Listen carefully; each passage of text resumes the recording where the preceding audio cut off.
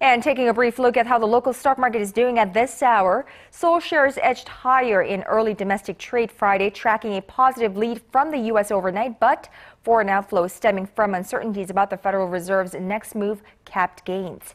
As of 1:30 p.m. Korea time, the benchmark Kospi was up 0.6% at 2005, on track to reverse two losing days with a bout of bargain hunting.